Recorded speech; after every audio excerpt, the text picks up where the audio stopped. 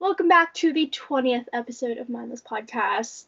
20, that's a lot. But today we're going to be doing part 2 of who's the most in these kind of like hypothetical situations.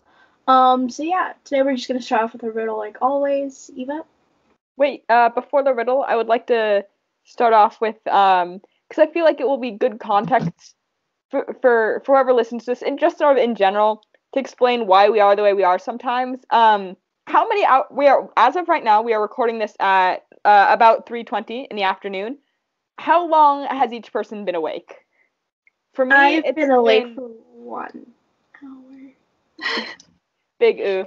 Yeah, for me, it's been like almost 4 hours, which is really good for me, because usually it's like maybe 2. Yeah. I win with 6 hours-ish. You guys are just ahead of the game. Gosh, you just have your life together. When did you go to bed? No. Eva, how does it feel to be the most put together out of all of us? Not great, because I was doing math. I was like, Oh. I woke up here. It's now like 3 o'clock-ish. But for context, we're recording this during winter break. So, why are you doing math during winter break? Yeah. Exactly. You're making me do math, guys. Oh, then you have math homework? That's so sad. That's so sad. Is that even legal? Melanie, did the teacher start? Oh, no, I don't have math homework. I'm saying you're making me do math on the podcast right now. Oh. Making me calculate the amount of hours I've been awake. Oh, wow. Yeah, we're so cruel.